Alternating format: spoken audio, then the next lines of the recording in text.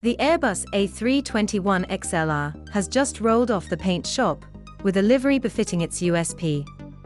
On the port side, the aircraft depicts a route from New York to Rome, and the starboard side sees New Delhi to London.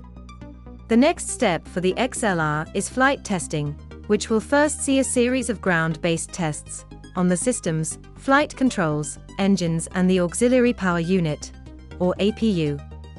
This will then be followed by taxi tests, a test for the rejected takeoff, and finally, XLR will embark on its first flight test, which Airbus says will happen this year.